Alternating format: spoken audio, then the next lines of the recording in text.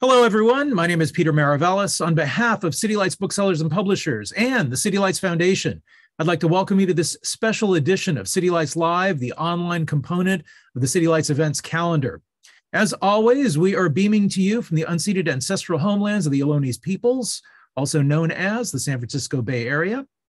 In today's special program, we are delighted and honored to be celebrating the 50th anniversary of the seminal and visionary novel, Mumbo Jumbo by Ishmael Reed, an essential work in the canon of world literature and the Black American imagination. Mumbo Jumbo stands out as one of the crucial works of 20th century fiction. Mixing satire with biting social commentary, Mumbo Jumbo has over the years drawn accolades from the likes of everyone from James Baldwin to Harold Bloom. The novel continues to engage us to this day, and Scribner Books has produced an anniversary edition of the novel together with a new introduction by the author welcoming a new generation of readers. We are honored to have with us today Ishmael Reed in conversation with Justin Desmangles. Ishmael Reed is the author of over 25 books, including the recently published play Life Among the Aryans. His novels include Flight to Canada, Yellowback Radio Broke Down, The Last Days of Louisiana Red, amongst many others. He is also a poet, playwright, publisher, television producer, songwriter, radio and television commentator, and lecturer. Ishmael Reed has long been devoted to exploring an alternative Black aesthetic. He coined the term neo-hoodooism, developing a writing style hewn from African-based voodoo aesthetics, characterized by syncretism and synchronicity. He is a regular contributor to Counterpunch Journal, has taught at the University of California at Berkeley for over 30 years, and is founder of the Before Columbus Foundation.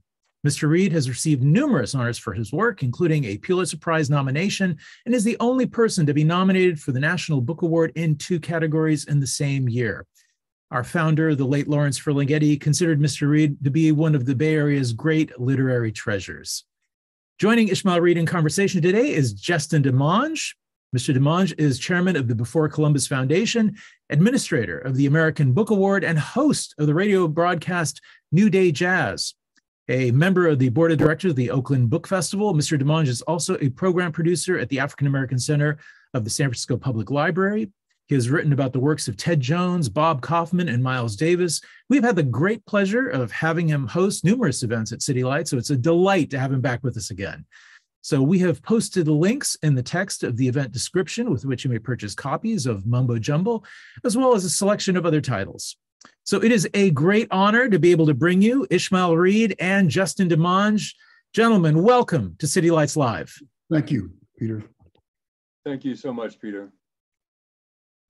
So Ishmael, there's a lot to talk about today, and we don't have too much time. So I'll just jump right into it. Concerning the novel Mumbo Jumbo, which, although ostensibly set in the 1920s, is also unfolding and emerging from a timeless cosmological dimension, delving into antiquity and the seemingly eternal conflict between monotheistic views of the world and polytheistic views of the world, particularly the often violent collision of cultures emerging from the African continent and those of Europe.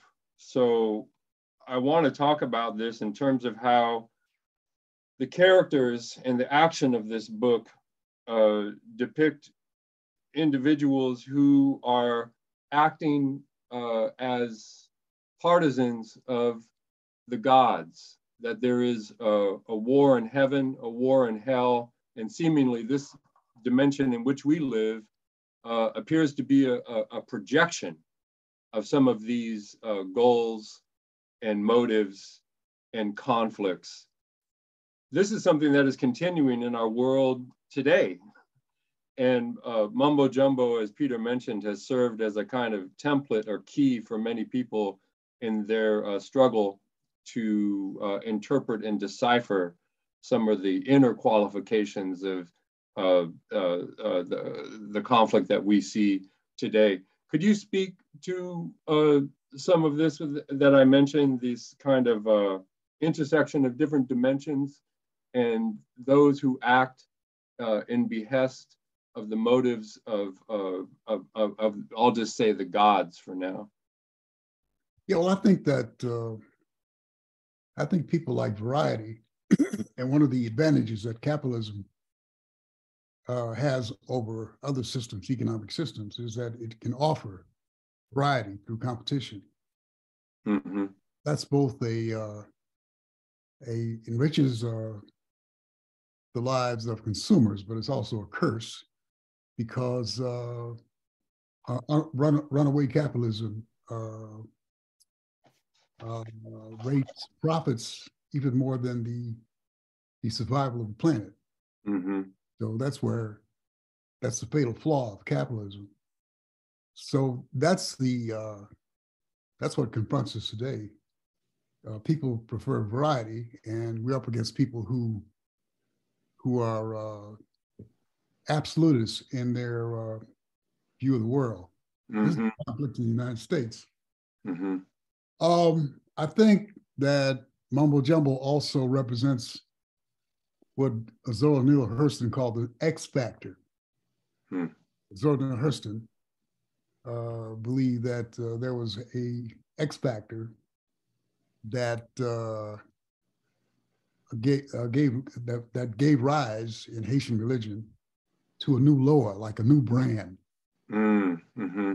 And although Hollywood has given a corrupt a version of African religion, which it does, which the Christians treat these religions the same way. They're all into devil worship. When they came to North America, they dismissed Native American religions as acts of devil worship. Mm-hmm. So that's not unusual, but Christianity has sort of stood in the way of expression, and that's a variety of expressions. And so that's why we have a difficulty with a Christian, powerful people who insist upon a Christian nation. Mm-hmm. So this is what we're up against in trying to maintain the survival of our cultures. I read, for example, in the New York Times that one style of speaking Spanish is disappearing in the Southwest, because that's what assimilation, Anglo assimilation does. It sort of like rolls over, or other forms of a culture. So I think that what happened in our experience, and I think that if I had to put a headline on Mumbo Jumbo, I would say that that X factor that Zora Neale Hurston and in Black culture sometimes produces mass hysteria. Uh-huh. And in my introduction, I talk about Salem, Massachusetts, the so-called witchcraft hysteria. There was an African component to what happened there. Mm-hmm. Although there's a controversy about whether this figure Tituba, who came from Barbados, introduced African religion into Salem. Bill Cook, the late Bill Cook, professor at Dartmouth, and I went to Salem, and he was able to identify some of the African entities. They're not gods. I think when man I admire very much, Thompson wrote the Gods of Europe. They're not gods, they're entities. Mm-hmm. There's only one God, religion, Olodumare. Mm-hmm. But he was able to identify the entities that possess these women. Mm-hmm. So from the Salem hysteria on down to woke, it's like a phantom, because when these politicians speak of woke, it's ill-defined, and they never mention the origin of woke. Some say that some Black scholars say it's been around since the 30s. Others give William Melvin Kelly credit in the New York Times in 1962 for creating expression. But anyway, this is one of the examples of mass hysteria based on something that's associated with Black culture. Now, I think we were talking before about how all these events are related. So, example, in the first edition of Mumbo Jumbo, I talked about a coalition of people from different backgrounds, right? Interesting that the stolen loot that you find in the Met. I mean, they even steal from Europeans. As a matter of fact, when I toured the Palace of Versailles in France, the tour guide complained about Met stealing stuff from the Palace of Versailles. So they even steal European stuff, but they insist that all these, objects be returned to the countries of their origin, which is happening now. I mean, that's French, right. The French said they would return everything, and the English said, well, you could borrow this stuff. That's the arrogance of the British. But that's all happening. But in the future, in a succeeding edition of Mumbo Jumbo, I put pictures of the directors of the Before Columbus Foundation in the book to represent a kind of coalition that is not a phantom or something invisible, but a living entity that you're the chairperson. We've been around for 44 years or so, but I mean, all of that entered into, it shows my evolution from straddling between cultural nationalism and the white counterculture, which was my position in New York, although I lean more toward Black cultural nationalism. But I mentioned in the Woodstock program, which is one of the holy events of the counterculture, one of the key events. But I mentioned in the program, the Woodstock program as being one of the three most admired writers of the counterculture. But at the same time, I was writing for Liberator, Umbra. But all of that led to Mumbo Jumbo, my beginning to explore African religion. Nobody told us that African religion survived the slave trade. That knowledge has been suppressed. And my meeting Carla Blank, the choreographer, who was in contact with different communities, the Japanese American avant-garde and the Indian avant-garde in New York, which influenced me. As a matter of fact, Before Columbus begins as something we call international mind minding. We would meet in our apartment on Chelsea in New York. Leah Bernstein, Lynn Chandler, the folk singer, Florence Kennedy, the feminist lawyer, but of course it's difficult to do that in New York because there's so much backbiting. But we're more successful here in the West Coast because the pioneers came out here. Right. So people were used to building things. We had Black whalers. I just found that out looking at Hal Woodruff's murals, and we had people like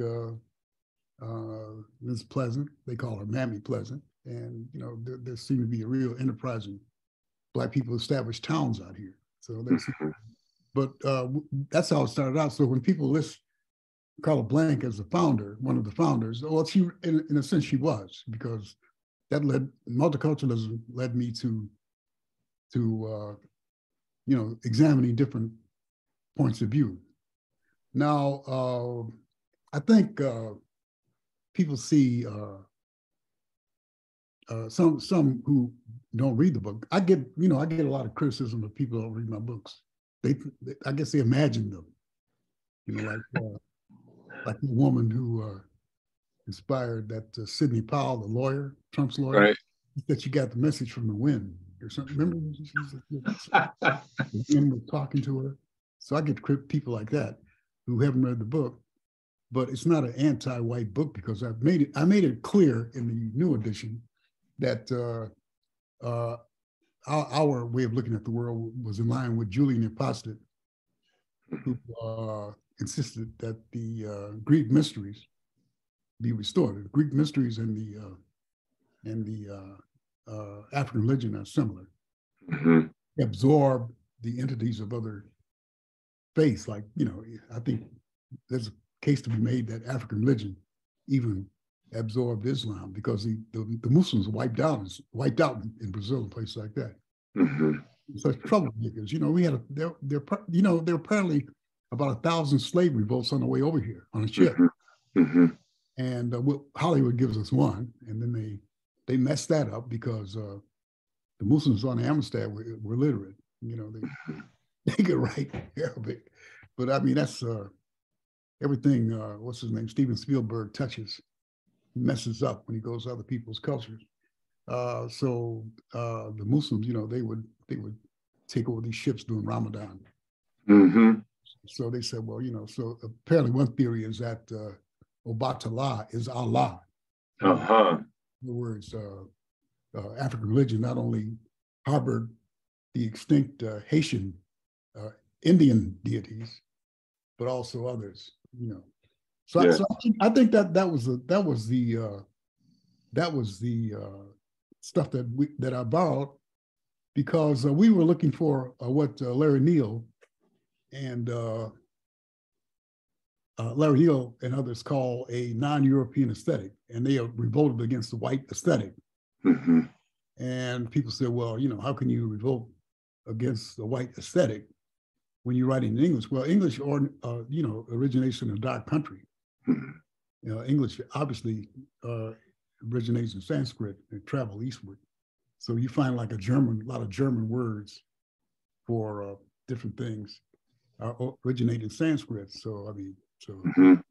They call it the Indo-European language. They never told us about the Indian part. Mm-hmm. Mm-hmm. I think it's part of the Indo-European language, but you hear about the Anglo part, which is derivative of Sanskrit. So I think they were successful. I mean, whatever you might say about the Black Arts Movement, they presented a literature that had no Western antecedent. And I was influenced by that because Mumbo Jumbo has no Western antecedent. Mm-hmm. People like Norman Mailer tried to copy the book, Mm-hmm. called Ancient Evenings or something, where he tried to copy Mumbo Jumbo. And others have, other white writers have tried to, imitate it, but they're not successful. They would have to fundamentally change their aesthetic in order to do that. So I don't have to worry about cultural imperialism. I mean, I don't have to, stuff that can't be copied. But I think that all, as I was saying, that all of this is connected. And unlike people whose only legacy is eloquence, we actually have built institutions. Mm-hmm. Mm-hmm. You mentioned a few moments ago one of the key elements, one of the most important elements, which is illuminated so expansively throughout the text of Mumbo Jumbo, and that is that the African religions that survived the transatlantic slave trade, that emanate now in the Americas and have served to revive and resuscitate an image of the past that is intact today, and really indexed throughout the novel, illuminating the spheres of our present moment and the struggle that we're in. But one of the techniques of developing this as a strategy throughout the novel is its abiding source in music and in ritual. Mm-hmm. And specifically the blues impulse and the development of the music that today we call jazz. And part of the characteristics of this have to do with syncopation and the use of polyrhythms in order to call upon these entities of the past and bring them into the present through spiritual possession. Zora Neale Hurston in Tell My Horse speaks much of this. It comes up throughout the book, but I want to focus on this idea of syncopation of rhythms that you use to intersect elements of the past and restore a future of possible liberation and possible freedom. One of the touchstones in the book is the Haitian Revolution, which we understand to have emerged from exactly this type of ritual involving music and involving dance. Now, it wasn't until the early 20th century that these things began to be recorded, put onto records, placed on the radio, and that in and of itself is part of this revolutionary impulse, which leads to Jes Grew, which is chronicled in the novel. So thinking about this as a technique, rhythmic syncopation, polyrhythms, and the use of jazz as a point of view. You know, when we look at people like Charlie Parker or Louis Armstrong, one of the things we see right away is that they pick up on existing structures or maps, if you will, and then redraw the constellations. New pictures come from what Charlie Parker might see in a composition by Gershwin or Berlin or Porter, but he revives and resuscitates an image of the African past within it that, similar to your work, may not have otherwise been seen. Could you talk to us a little bit, Ishmael, about this element of jazz and blues as not just music, but ritual and culture that helps to excavate an African past, so vital in the book? Well, you know, I study Yoruba, and you find that it's a tonal language. As a matter of fact, when my professor we were going through a translation, he'd break out in song. So I think the drum picked up the stresses of the language in order to communicate, which got musicians, drummers. The mother drum is probably the source of those rhythms that we know, which got the musicians in trouble in this hemisphere. Right. But, because, you know, the colonials finally figured out what was going on, that these people were communicating with each other through these drums. And so Blacks had to learn to improvise. I think that's the key component of jazz, is improvisation. They had to keep one step ahead of the law and use like secret or, you know, signals unknown to the outsider in order to survive. So when they, in Trinidad, when they banned the drums, the Blacks went to steel drums. And they, you know, they were able to do that all over the hemisphere because, as I've said in this film that Darius James made called Hoodoo in America, it's one step ahead of the law. So right. when jazz hit radio, man, that was hysteria. Yep. And the inventor of the saxophone had a fit. He said, you know, what have you done to my child? You put him in the schools of ragtime. You know, they're all except for except for some of the white composers. I mean, Brahms said somewhere that he would like to play ragtime. And I'm doing this Chopin piece that I could see the influence that Louis Marie Gottschalk might have had on him, because there's a 16th in one of his nocturnes that sounds like a tango beat. I mean, Chopin said that Louis Marie Gottschalk had a black mother, was the future of the piano. He came to Oakland, got in trouble with some women at Mills, and they ran him out of town. I'm trying to get them to write an article about it for Alta magazine. But yeah, absolutely. I think improvisation is the key.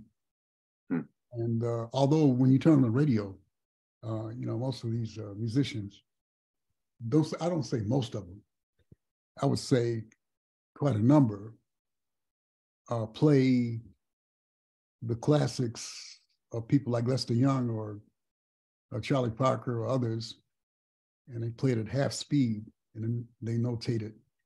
So that's why a lot of it sounds alike. Mm-hmm. The originals like Monk, you know, and Bud Powell, people like that, who Mm-hmm. originals whose stuff has not been, well, I mean, all you have to do is listen, even if you're not acquainted with jazz, to know there's a difference between the way these guys improvise and play in their harmonics and some of the others who sort of like copy or duplicate these solos of others. But I mean, yeah, Black, what Ortiz Walton calls Black classical music, the basis, has always, I mean, you know, it was only in the underworld that sponsored jazz, and you know, when it, you know, in its origin, the underworld. Mm-hmm. And then in Chicago, people like Al Capone, you know, sponsored Louis. Al Capone sponsored 100 musicians, I read, in Dangerous Rhythms. So the underworlds were the patrons of jazz long before before the conservatories, places like Lincoln Center, legitimatized the form. So when we had a fundraiser for the SF Jazz Center at the home of Robert Mailer Anderson, overlooking the Bay, I said, well, you know, one of the patrons of jazz was out there in prison in Alcatraz, Al Capone. See, so that was a big backlash against jazz. Now, when you talk about the blues, not only well, I mean, some say that scale, the pentatonic scale, has an origin in Africa. You hear it in a lot of cultures. They talk these. There's this admiration for, or there's some story about Robert Johnson meeting the devil or something like that. But another version is that it was Eshu. Mm-hmm. Met at the crossroads, and so, you know, throughout North America, you'll find these Yoruba entities referred to. That, I mean, the people didn't forget them when they came over here. Mm-hmm. So improvisation is something that people who are oppressed or under occupation, have to learn, and that is the key to. I think that's the key to our music. Absolutely. One of the things that emerges from this improvisation, let's call it a strategy, is a unique ability to allow one's intuitions to draw from any source in order to tell the story. Right. So we see this in Mumbo Jumbo, the way that you interpolate and weave together images throughout in the manner of a rhythmic accent, you know, which causes this kind of propulsive, forward-leaning momentum throughout the book. But this too, to get back to the point you made, is part of that unique spirit of improvisation. And again, the willingness of the artist, in this case, we're talking about Mumbo Jumbo, but I think this could be extended to people like Betty Saar, for instance. Absolutely. Yeah. Who draw improvisationally from a seemingly infinite palette, the ability to collage in, or I use the word weave in images, sounds, quotes from other texts from the present time and antiquity to create an immediate impression of spiritual vitality and sustenance. And this improvisational spirit, this strategy, again, to emphasize some points that you made earlier, is really, as you said, emergent from the retention of African religions through the transatlantic slave trade, but very much amplified in every corner of the Americas today. So I want to talk a little bit about that, because one of the most innovative and exciting elements of the way that you compose your novels, and this is true of your plays and poetry, is precisely this kind of weaving together, collage kind of effect, assemblage kind of effect, drawing from your own intuitions towards any object or goal that you wish to conceive, and helping us understand this message that you're bringing today. And that, again, getting back to Mumbo Jumbo, there are very salient and powerful elements of cinema, as well as music. Radio, of course, which we talked about a little bit, and very much at the center of things, dance. Dance by way of leading towards spiritual possession by these entities. So I would like, if you can, to speak to us a little bit about this, because you mentioned improvisation. I describe this as a strategy, but the cinematic elements of style that you use, and the way in which you interpolate elements that prior to Mumbo Jumbo would probably have been considered non-literary. They presage a lot of the things that we see today. Could you talk to us about those cinematic elements and other elements that are, innovative in terms of their non-literary character, but you make them a part of your work? Yeah, we grew up on movies and television. And so when I wrote Yellowback, Radio Broke Down, which became Blazing Saddles, thanks to Richard Pryor. Right. I was thinking of radio scripts. That's why I call it Yellowback, for the style of a novel that dudes from the East wrote about cowboys, part of the occupation, took over Native American land, like in Oklahoma. That was a myth that we grew up with, unexamined, right? So I used to listen to Westerns on the radio. Broke down means to dismantle, or what I did was to use the formula of the Westerns and broke them down. So that was influenced by popular media, and so was Mumbo Jumbo was influenced by popular media, like a detective movies that I've seen. So, for example, I call it it's a hyper textual, I guess, Western, mystery novel, in the sense that, there's one point where they assemble everybody. Movies that they still do that. They assemble everybody and point to the source of the crime.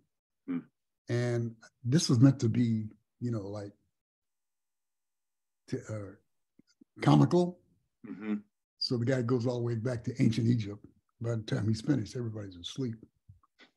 So yeah, there was cinematic use of popular culture, which unites Betty Saar with.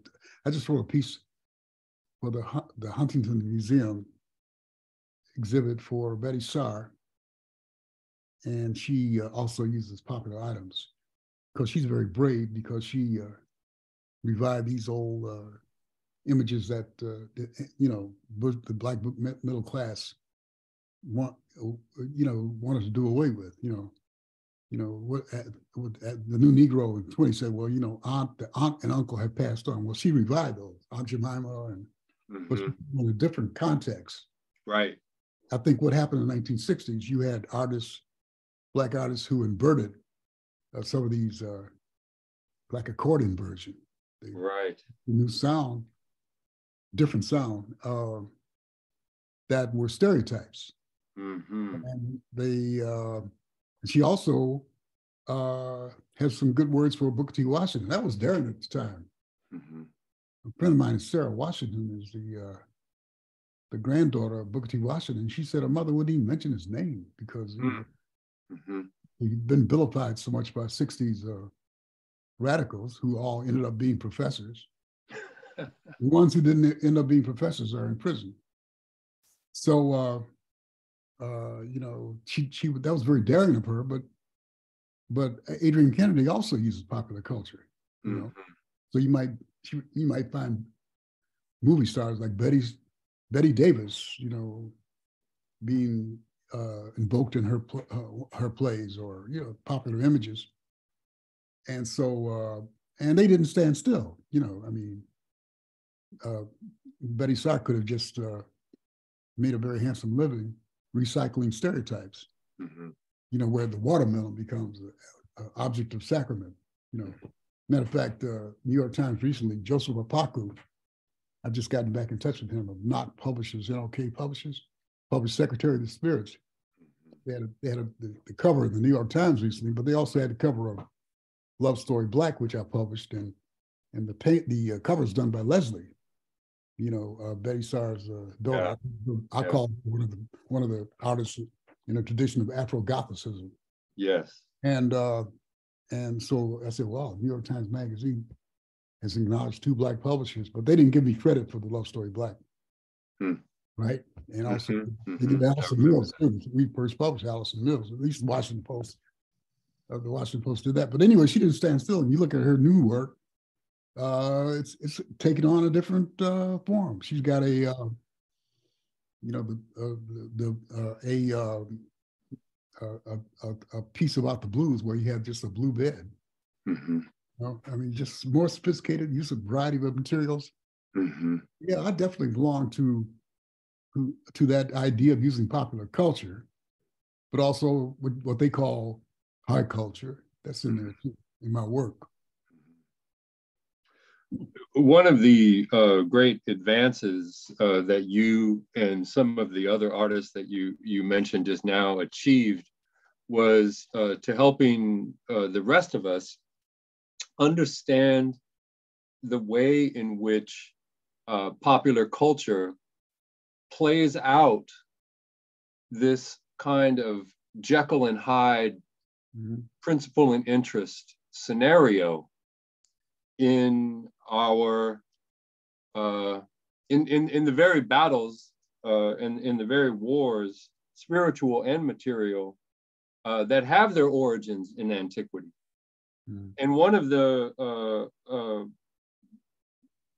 axes around which Mumbo Jumbo revolve is precisely this, and it has to do with the plot points that concern themselves directly with the way in which the press, what today we call media, employ these kind of archetypes, stereotypes, images that resonate within the subconscious or unconscious to force into material political situations and political motives that sometimes the actors themselves are actually completely unaware of.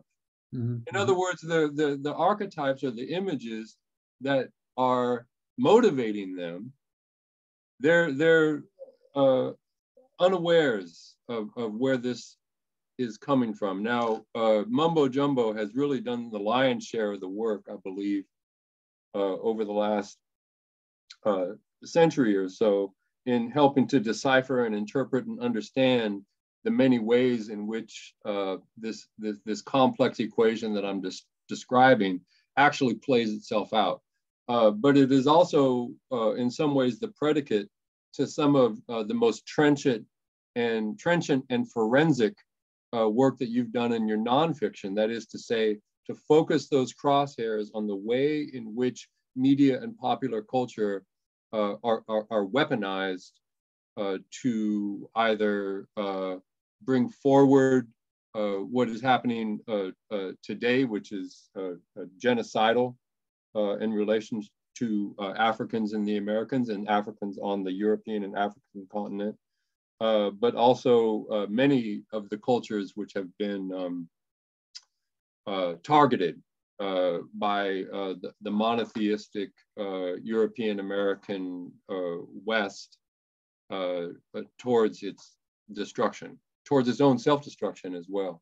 Could you comment a little bit on that, Ishmael? Because again, it is one of the central axes around which the plot of Mumbo Jumbo revolves, the use of the press or the media to forward these images and weaponize them.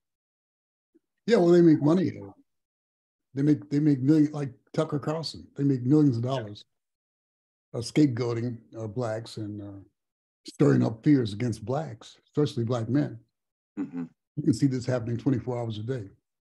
I don't see any difference between the way Julius Streicher of Der Stürmer depicted Jewish males and the way black men are depicted in this country. Now, it never occurred to me until I went to a lecture sponsored by the San Francisco Holocaust Museum where they showed images of the way Jewish men were depicted in Nazi media, like rapists and, you know, corrupting Aryan women and all the whole thing, criminality.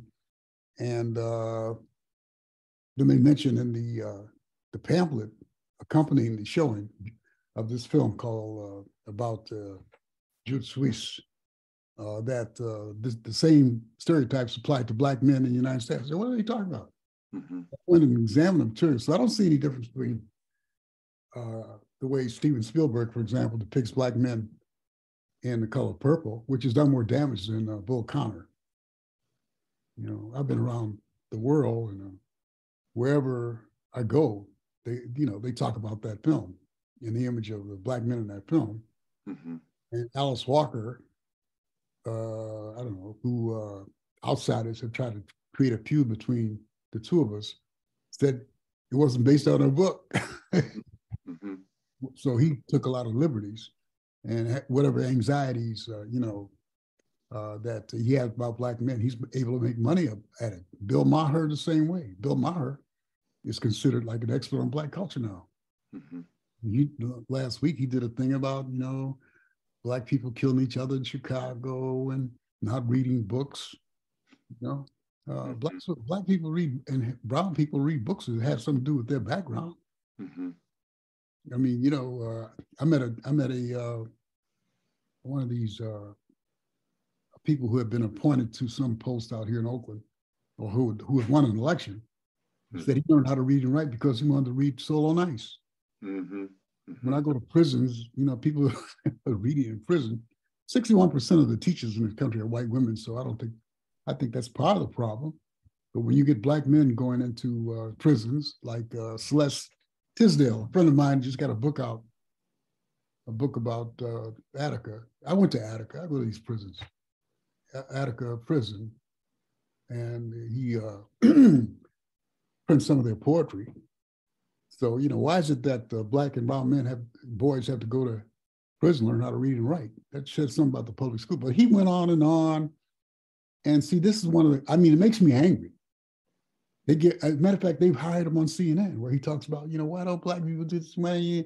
And why don't they talk about black on black crime? Nobody talks about it. You know, an asshole. Mm-hmm. Black people and intellectuals and black politicians have been talking about this fratricide for decades. Yeah, he just doesn't read it. And you know, they don't talk about how before Ronald Reagan put crack in our communities, the black on black crime thing was going down. Then it's like a V. It goes down. Then all of a sudden, I live in the neighborhood here. Mm-hmm. He had Glenn Lowry on, you know. Mm-hmm. And Lowry didn't challenge him and just sort of like agreed with him, says that has something to do with morality. No, these guys are fighting over drug turfs. Mm-hmm. And that started when Reagan and his allies, the Contras, put these drugs into our neighborhood. And that's why I say in my play, the model minorities make all the money from inner city vice. The blacks get the casualties. Mm-hmm. I mean, if you look at TV, you think that all the money's made on the distribution end. No, I wrote a piece for Audible, a short story that's available called The Man Who Haunted Himself, where I talk about a white family supplying the ghettos with guns. Mm-hmm. You don't talk about the supply side because most of the guns come from red states. Mm-hmm. The highest crime rates are in red states. So they get on there and lie. Bill Maher gets on there and lie, and now he's got a little spot on CNN because CNN has gone to the right. They fired Don Lemon. Now they hired Charles Barkley, who loathes black people. I mean, all the things I read about him, Black people have been brainwashed. And I mean, so, I think he's probably a conservative or something that you might call it. They give him a job at CNN. And then last night, before they showed Bill Maher talking about Black people and shit and all this kind of stuff, they had their new expert, this cop who's the expert at CNN, justifying the cop who killed Breonna Taylor getting a new job. So this guy Licht, L-I-C-H-T, who's taken over CNN, but he's trying to get some of the Fox people because they make money at rates. As a matter of fact, when Rick Sanchez, remember they fired Rick Sanchez? He said the president of CNN says race sells. Race sells. I mean, Jeff Tucker made Donald Trump. They created him. If you go to the Shorenstein Center at Harvard, he got much more coverage in the media than Hillary Clinton. And so they're still making money off of him. He's way to make some money, even though they say they despise him, but they made him. They created him. And in the New York Times said that Jeff Zucker created. So this is what we're up against. And Blacks could end this like they ended Don Imus, by boycotting their sponsors. But we're in this old 1950s civil rights mode, and the old timers won't get out of the way. I mean, you got a new generation, those two kids down there in Tennessee. These old timers with their old strategies won't get out of the way. Yeah. I want to return to not just simply the prescience of the vision in Mumbo Jumbo as related to these ideas of how the press and the media and popular culture employ specific archetypes and images towards the detriment of an often bewildered and unknowing populace, not just by extracting massive amounts of cash and stuffing it into their coffers, but also transforming and directing political events as their audiences are often, as I mentioned, and as you've written about, unawares of the psychological effect that it is happening on them. And by way of that discussion, I want to return to the circumstances surrounding the composition of Mumbo Jumbo, which was in Berkeley, California.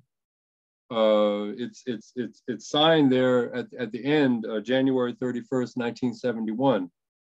And for those of our viewers, our listeners who may not be up to speed on the cultural and political context of that particular moment, especially in the East Bay, especially in the San Francisco Bay Area, was that this was a moment in the history of the United States when the cultural revolution of the 1960s, emerging in the 70s, was teetering on what very well may have been and possibly was, but was curtailed, a political revolution. The United States government was under Nixon very close to collapsing.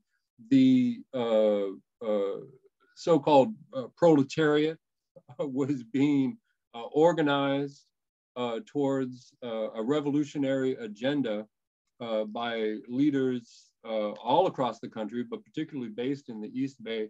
And in directing our attention to this, in terms of the composition of Mumbo Jumbo, I want to mention something about Jean Genet and the Black Panthers, because this very same moment, Genet was brought to the Bay Area and he upbraided and denounced a lot of the white counterculture for their failure to embrace Black leadership in the revolutionary struggle specifically. And he also suggested that the countercultural press, the underground press, was spending too much time, to put it far too simply, on sex, drugs, and rock and roll. In other words, by putting prurient interest stories about sex and the drug culture in between more serious political analysis, they were capitulating to counter-revolutionary imperialist goals.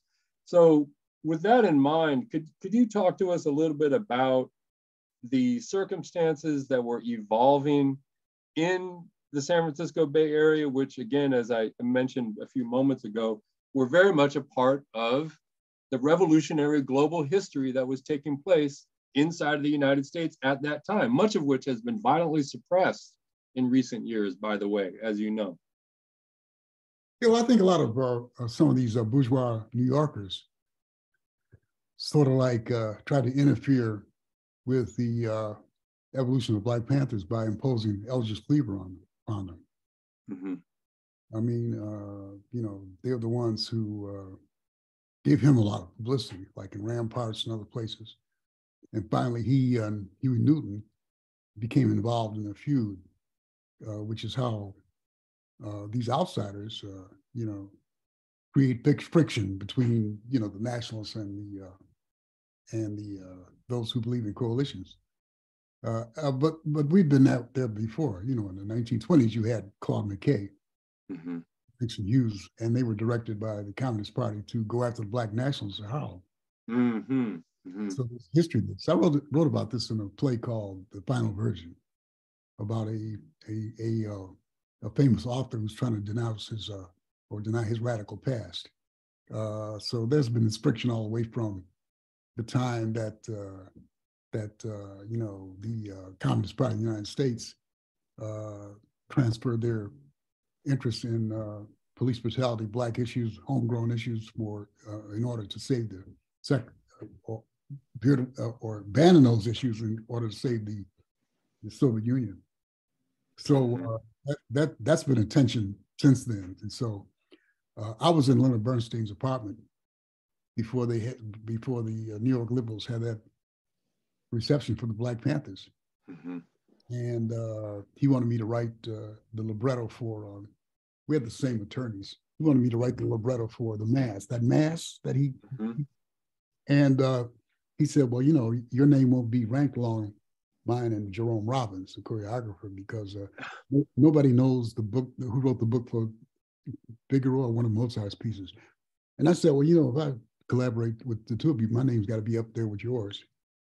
And then I told him that Victor Cruz could have written a better book for West Side Story. He entered the interview, you know, and that was it. But I saw Solo on the Ice on the table. I guess he was trying to impress me. And so the following week, you know, they had that reception for the Black Panthers because they had gotten sick of Baldwin. You know, Baldwin had bitten the hand that fed him, and made him.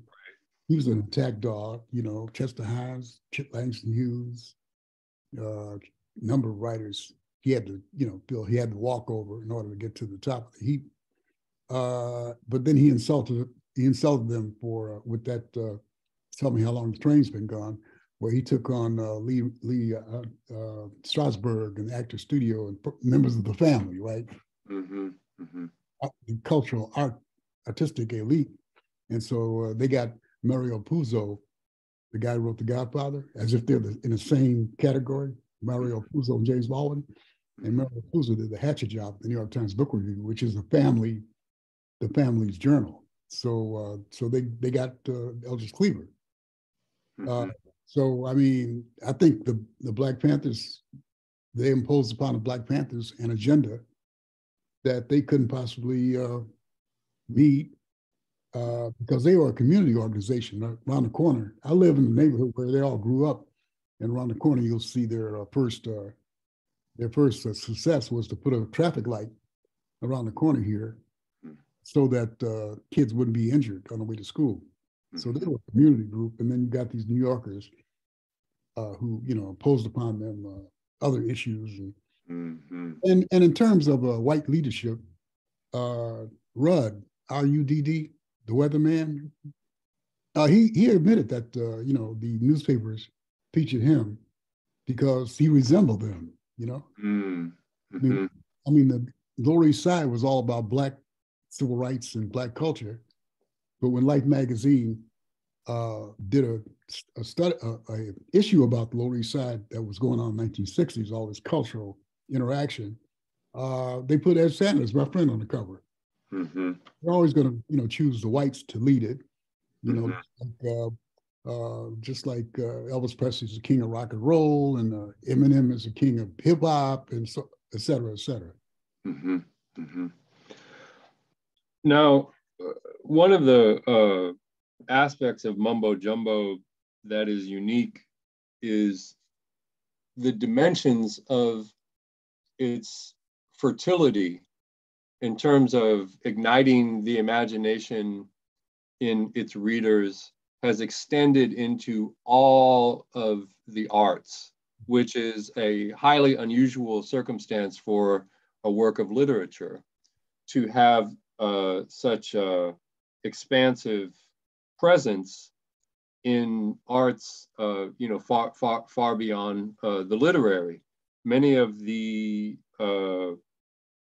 people who have praised or brought the work very, very close into their own include hip hop artists like Tupac Shakur, famously directing his listeners to your work as a key to deciphering the African origins of Western civilization, but also famously one of the major popular composers coming from the United States, George Clinton, who put Mumbo Jumbo at the center as the origin of the mythologies that emerge within the body of work that comes from Parliament and Funkadelic.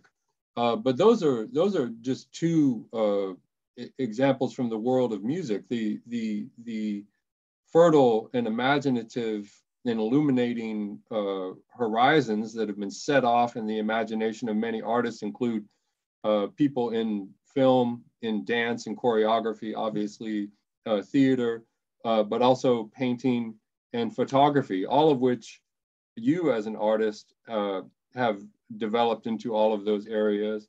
But could you speak a little bit about this power as it extends into the other arts, and why that has been such an important component in your own work, to be able to have this very, very welcoming and generous view about literature as including all of these other elements and not so exclusive onto itself?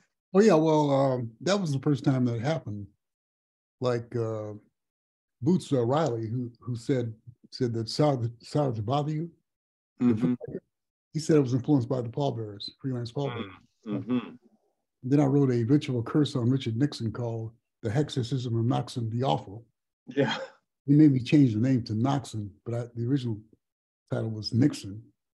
But People at Random House, that was in Amistad, that was edited by Charles Harris and Johnny Williams. I think it was the second issue of Amistad, the Hexorcism of Noxon the Awful, which has been published separately. Yes. And Mojo Nixon, this white rock and roll star. Mm-hmm. Mojo Nixon, that idea came from that story. And then of course Mumbo Jumbo influenced probably the ancestor of ragtime. Right. He denied it. We had a confrontation about it, and because when I read an excerpt of his novel, he was in the audience when I read from Mumbo Jumbo at Sarah Lawrence. So when I read an excerpt of Ragtime, I sent him a postcard saying, just an excerpt. I said, glad you like my book. And then we were at the American Civil Liberties. We got awards at the American Civil Liberties, some section there. I remember Baldwin being surrounded by photographers. And then we ran into each other, and we went into a restaurant. He said he thought the postcard I sent to him was bullshit. So I had all these people all over the country and in Europe who said that he got the book from me, and he said, well, I can understand how you feel. And then, of course, Blazing Saddles and Yellowback Radio broke down.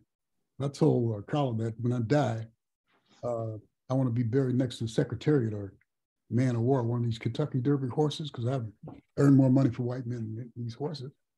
I mean, but that comes along with the territory. You can see how, you have to admire Chuck Berry and Little Richard. I mean, people have made billions, and Ike Turner made billions off of their stuff, so that's not a surprise. But there was a Jes Grew orchestra. Mm-hmm. There's a group, white guys called Jes Grew. There was a Wallflower Order of the Dance Brigade. So it branched out and influenced Godard. Mm-hmm. He wanted to make a film, a Mumbo Jumbo. This guy who stars in the X-Files, what's his name? David, I've forgotten his last name. The X-Files. He wanted to write a paper on Mumbo Jumbo when he was at Yale, and on and on and on. So, mm-hmm. But the work that I believe that's been neglected, but that's coming to an end. My Terrible series, which I see as a jazz improvisation on the American zeitgeist from Reagan to now, and continuing. Mm-hmm. Been working on the Terrible Fives. That has gotten a weird reception. And I sort of said, when I read The Cool Million by Nathaniel West, I said, this is the kind of novel that I want to extend. Mm-hmm. He went to Hollywood and was killed, and although he ran a hotel in New York for writers, he's probably a superior writer to some of the people he hosted. That was the early influence, because I never seen a writer use a collage. I worked in the library, so I saw a lot of painters use it. But he, Dream Life of Balso Snell, he uses a collage. That impressed me when I was going to school. Mm-hmm.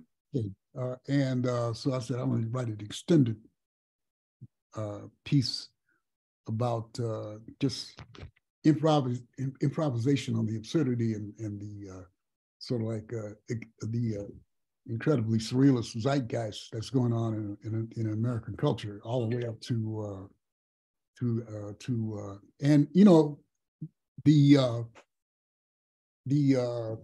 the Terrible Twos prophesied the fall of the Soviet Union.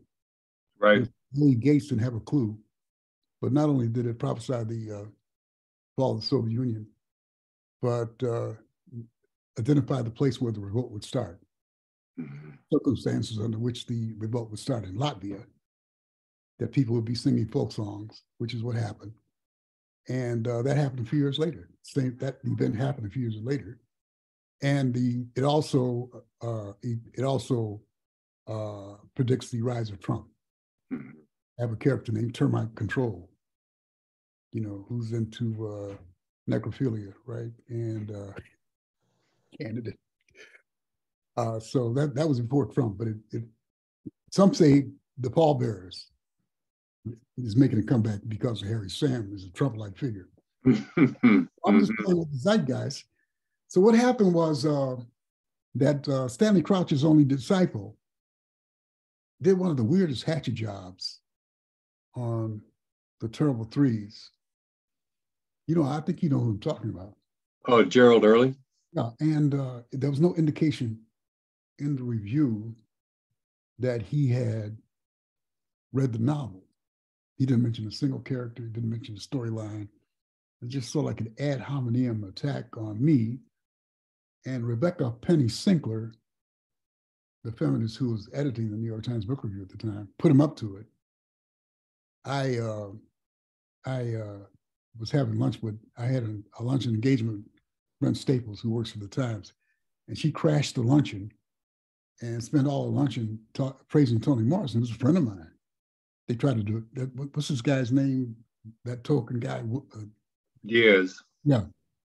He said, that Toni Morrison and I were friends until her death. I mean, I had conversations with her when she's on her deathbed. Matter of fact, she saved us thousands of dollars by lending us her apartment. We're undergoing rehearsal for The Haunting of Lin-Manuel Miranda. So that's why I call her my patron. I don't know how she felt about what I call a Confederate statue on stage, the Hamilton thing. But I mean, she was, you know, I mean, Toni Morrison was an excellent novelist, great, terrific, but you know, people on her list, Gail Jones and Toni Cade Bambara, they write just as well, you know. But Toni was at the center of the New York publishing world. I'm not saying that that's the reason, you know, she gets a reputation over them, but she's a good, excellent writer. But they tried to, you know. But anyway, she spent all that time, and what you have now are you know, white women with money, because the women I know who went to New York, I sent two of them, my students to New York, to work as editors, to become editors. They couldn't afford to live there. So now you got these women with who can afford to live in New York, dictating trends of Black literature. So, I mean, that was her hatchet job. Now, when she jumped on Mailer, she got fired. She tried to say stuff on Norman Mailer, they fired her.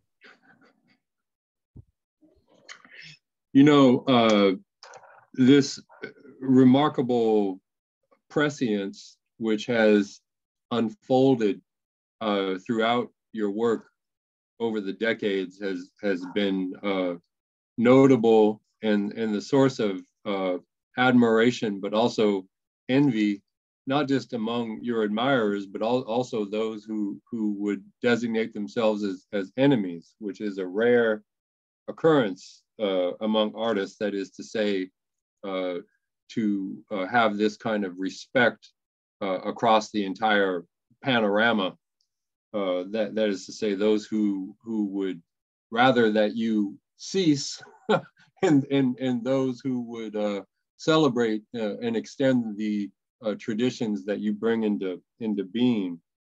Now, part of that concerns itself, getting back to Mumbo Jumbo, with the simple, ordinary fact, which is that this is one of the most studied works in literature of recent vintage, you know, say the last 100 years or so. I mean, the amount of analysis and critique that has weighed in on this one particular novel is just voluminous. So with that in mind, you know, I mean, any work of art is an expression of the unexpressed but intended, the unintentionally expressed. And when you look at all of this material, attempting to explicate or decipher the meaning of this work and other works by you, are there points that you feel in particular are either denied or missing? Some element where you just kind of shake your head and say, how could they have missed that? How could they have misunderstood that? Or is it something perhaps more sinister, with like these deliberate misreadings of the Terrible series? I mean, what do you see going on there as the author of this work, which has, again, been so voluminously interpreted and critiqued, and doubtlessly will be for centuries to come? Is there some element that you think, man, these people really aren't getting it? No, I think that what's happened is that I used to call it Eurocentric, but the Anglo perspective about American literature is obsolete and incapable of assessing multicultural literature. So I used to call it Eurocentric, but I've been to Europe where Black studies are taught at some of the universities that were founded before the arrival of Europeans in what the Native Americans call the invasion of North America. We teach Black literature at Heidelberg, founded in the 1300s or 12, and they teach Black literature at the University of Rome, which is 12. These are some of the oldest universities in Europe. So I don't call it Eurocentric. I think it's an education curriculum that's causing hate crimes all over the country. Absolutely. Because it teaches white kids that they're gods. I mean, if you read the literature, you know, like they're like divine or something. The rest of us are subhuman or monkeys. Is that it doesn't cover Europe all that well, you know, and you know, but they insist that they're gods. This whole thing about Cleopatra, a black woman playing Cleopatra. I mean, it's like, you know, it's kind of right. this kind of crazy outbreak that I got when I challenged Hamilton, who was a slave owner and treated slaves very badly, and sold at least one black woman and a child for $200 or so. But I mean, there was no secret about his being a slave master. But Lin-Manuel Miranda, I think, was interested in putting together a whole lot of show tunes. And what he did was he took his lead from this Ron Chernow, who's one of these historians who tries, you know, gets prizes and course adoptions by, you know, idolizing the so-called founders, who were terrible people.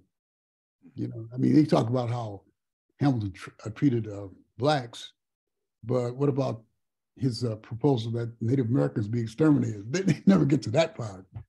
Red lives don't matter.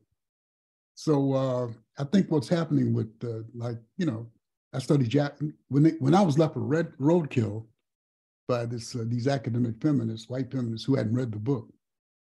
They had a boycott down there of my work, of me when I appeared at Baton Rouge, University of Louisiana, Baton Rouge, and the boycott collapsed because they hadn't read my books. I said, you know, I don't feel I have to be restricted by the kind of barriers placed on black writers. This guy, Paul Devlin, sums it up. I thank him for that, because he said I'd gone too far. With Juice, I'd gone too far. So I studied Japanese, man. I got a great reception for Japanese by spring in Japan. He liked it. These people here didn't have a clue. And then the Chinese declared it a national project, which meant they provided funds for its research in China. So I got 2 trips to China for studying Japanese all those mornings where I go up to my tutor and struggle through the language. And then I studied Hindi. So I think that, you know, in Yoruba, I went to Yoruba and read my poems in Yoruba and Lagos, and it's probably, you know, it's not bad, it's okay. So I think the point of me, especially for black men, is that they've become global writers and get a global perspective, which we were trying to do before Columbus. You know, before Columbus has been imitated in Europe and other places in order not to be restricted and not to be told, like people like Paul Devlin, that you've gone too far, which incidentally is what slave masters used to say to fugitive slaves, remember? That you've gone too far. Slave patrol, literary slave patrollers. So I think that the crisis in American academia and in American intellectual elite, which is, you know, 90% white, is that they just can't. First of all, they lie about the American past, and they don't have a clue about the American future. A part of what you're expressing here, which I think is so important to our listeners and your readers, our audience today and in the future to understand, is this expression of the Black writer or the Black artist in America as being a emissary of Black internationalism, which is something that was advocated as a political and social and economic position by both Malcolm X and Martin Luther King in their later years, that the Black in America could elevate the domestic struggle to an international human rights struggle and thus achieve the goals of emancipation and freedom. But this was also a position that was taken up by Ted Jones. Ted Jones, going back into the early 1960s with poems like Afrique Accidentale, which was published in City Lights Journal #1, by the way. And this, what you're providing with us here this afternoon is something that I think is key, not just to our survival, but to replenish the soil that has really become a kind of fallow field here in American literature and art. Could you speak to that a bit more, because I think this vision which you're articulating of the Black artist status globally is something that is least understood these days. Although it was very celebrated for a particular moment that we spoke of earlier during the cultural and potential political revolution, it's been somewhat diminished in recent years. Could you amplify or extend a bit more on the importance of accepting or embracing that internationalism? Yeah, well, they probably don't. I think Black artists don't know the effect they're having globally. I think the hip hoppers know, Africa Bambaataa and people like that, because hip hop is like the standard language of youth all over the world, mm-hmm. from the North Pole to Patagonia or whatever, or all over Europe. Matter of fact, I'm in contact with a hip hop artist in Italy. She says, Susan Lapola says that that's the standard music, mm-hmm. mainstream music in Italy. Mm-hmm. It's despised here because they're always afraid of a Black insurgency. That's what the guns are for. They're always afraid that Blacks are going to take over or whatever, culturally and politically or whatever. So hip hop has a lot of influence, and the Black aesthetic is probably admired. As a matter of fact, these Africans, some of whom despise Blacks, they pass for Black Americans in Europe and Japan, Paris, and right. So there must be something about it. I think that of course hip hop has a lethal side. I'm writing about Ari Melber, who's sort of like a Black explainer at MSNBC. Mm-hmm. He's called how many rappers have to die so that Ari Melber might look dope. And he gets more. This is one of the curses that we have in this country. Bill Maher, Brett Stevens, and Ari Melber have more time to talk about Black culture than any 100 Black intellectuals or scholars. Mm-hmm. That's things up.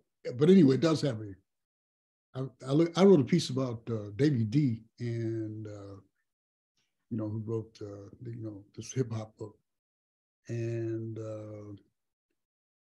I was doing research, and I was just shocked by the number of hip hoppers who've been murdered since mm-hmm. 2010. So there's a long casualty list, and Ari Melber praises Lil Wayne, for example, and then people murdered at Lil Wayne concerts, and he came out here in Oakland. Two people were murdered at the after party. So it's like a carnival of death. And some of the music is could have been written by gun manufacturers. Mm-hmm. So there's another side to it, a toxic side to it, which these people, when they talk about these Black on Black shootings, don't take into account. So there's, but I mean, you mentioned Tupac Shakur and others, they're geniuses. I mean, it's like any art form, it ranges from the poor and to the excellent. Mm-hmm. But Ari Melber can't tell the difference between something really trite and Badu, who's a guest of his, who's an excellent artist, a pure artist. So he gets it all, it's all the same to him. Mm-hmm. They get it all wrong when they talk about hip hop originated 50 years ago.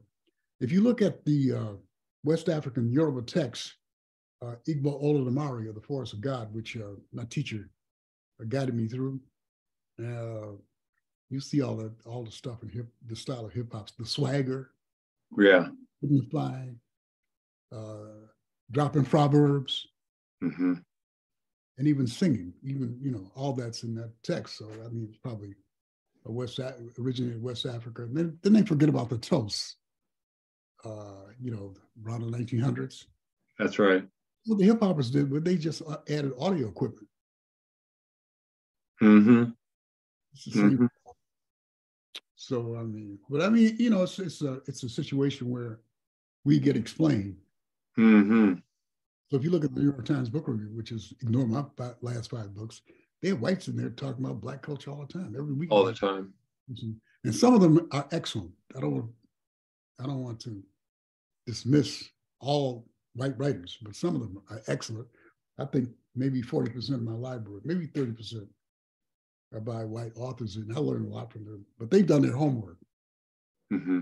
Not like David Simon, who does the same old stereotypes of Blacks that they did of Jews in Nazi Germany, like pimps and all this kind of stuff. Mm-hmm. It's about pimps. They don't make any money at it. No Black pimp has made as much money as Jason Epstein. Mm-hmm. Not Jason, excuse me. What was the name again? Jason Epstein. You know, the guy that invited all those people to his townhouse. Oh yeah, yeah. I don't mean and then allegedly committed suicide. Right. I don't mean him, but you know, he had 900. Jeffrey. He had 900. Jason was with Random House. You know, I think he's former editor there. But Jeffrey, who had 999 of the most powerful white men in the world as his guests, and their names have not been revealed. Mm-hmm.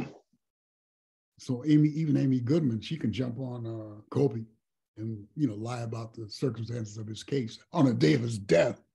Mm-hmm.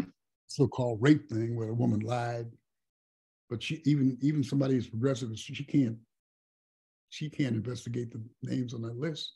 Mm-hmm. It's powerful men in the international players. Yeah, there has been a reluctance on the part of any credible journalist to investigate the labyrinth of prostitution internationally among the corporate elite throughout the world, and their indulgences into ritual sexual practices. Well, you know, they connect them to their religious origins. These little girls. Yeah. Pedophilia. And I wanted to. And one of them, who was this guy? This big high tech guy. He's up there. Elon Musk was up there.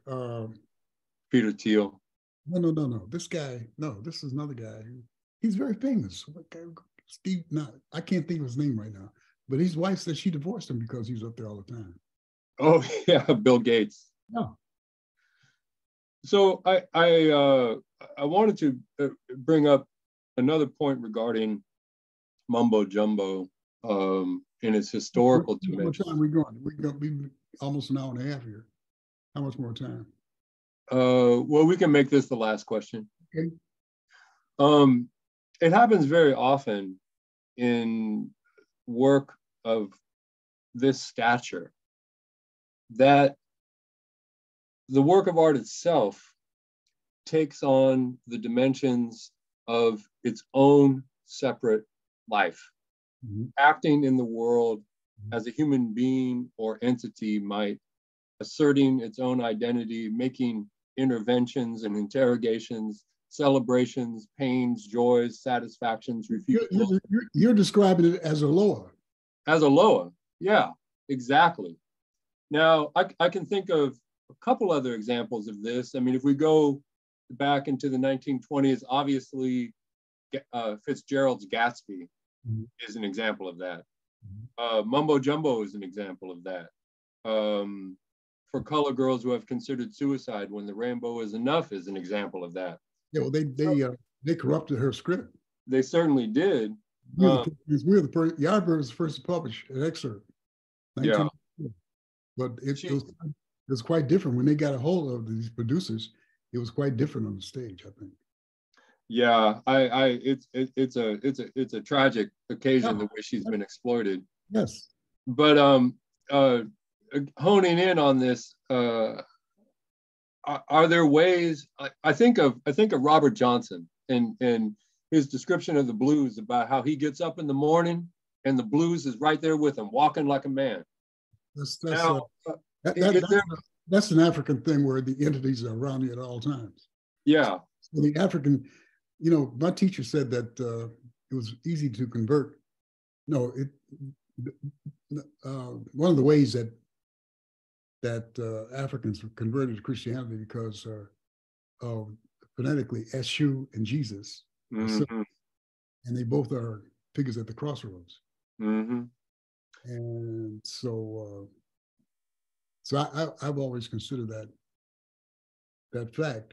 Robert Johnson, and you're talking about the blues. Yeah, the blues is a living entity. That's right. To be addressed, and it's like a Loa. Yeah. And I guess my follow-up as a final question would be, are there aspects of Mumbo Jumbo where you find this Loa, this entity, talking back to you, and yeah, it's telling me you'll never surpass me. Because see, the problem with this early success was that everything you write after that is overshadowed. Mm-hmm. Mm-hmm. I like reckless eyeballing. Had a lot of fun with that one. Japanese Spring, the terrible series. Juice, which is very much despised. Mm. Plus all the theater. I've written about 12 plays. Mm-hmm. So it all goes back to Mumbo Jumbo. So if Mumbo Jumbo was talking to me, it's saying, yeah, chop this. Mm-hmm.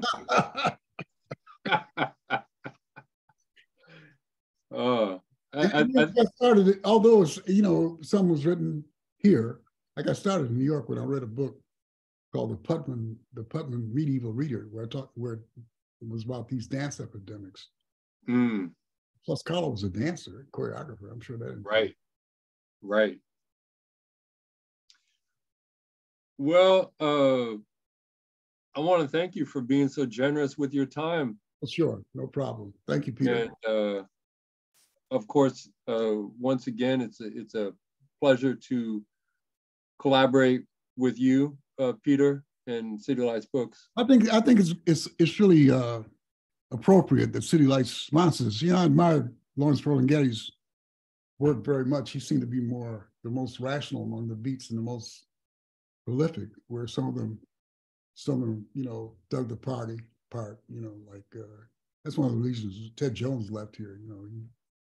It was like a lot of hedonism. Not that I'm a Puritan or anything, but Lawrence Ferlinghetti had a bookstore and he's a publisher and he wrote very well, extremely good writer. And the last message I got from him was after I'd appeared at that tribute to him in San Francisco.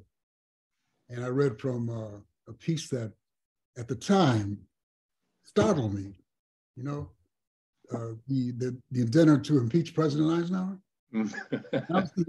I was a kid. I said, why does anybody want to, impeach? He's a war hero and, and just a, great guy. And we all, he's our uncle. And I remember I went to a rally and his limousine passed by, paused there, and he was asleep, just. His wife was, Mamie sitting there with that weird hat, the one with the blue stars and shit on it, I said, why was anybody? And then I've learned, man, that Eisenhower was really insisted that Lumumba be assassinated, man. That's right. That Lumumba be assassinated. Threatened the Chinese not only with atomic warfare, but name the ports where the bombs would be dropped. And then when they overthrew some of these governments in South America, Eisenhower was also behind the military planning. So I got to, I said, this is a minor classic. Mm-hmm. Mm-hmm. A very nice note. Mm-hmm. Well, this has been such a fantastic and compelling discussion, and it has been such a great honor to have both of you with us today. We are happy that Mumbo Jumbo is able to reach yet another generation of readers, and thanks to the folks at Scribner Books for bringing this anniversary edition to a larger audience. Also want to remind our viewers that we've posted links in the text of the event description with which you may purchase copies of Mumbo Jumbo, as well as a full selection of other titles by Mr. Reed. Better yet, if you're in the hood, come on down and browse our stacks. We are in San Francisco's historic North Beach district. We're open 7 days a week from 10 a.m. to 10 p.m. This event has been made possible by support from the City Lights Foundation, continuing the legacy of our founder, the late Lawrence Ferlinghetti, through our public events, publishing program, and educational outreach, all dedicated to sustaining a vibrant community of readers, writers, and independent thinkers. So thank you for tuning in, everyone. Please take care. We hope to see you soon. Thank you, Peter. Thank you.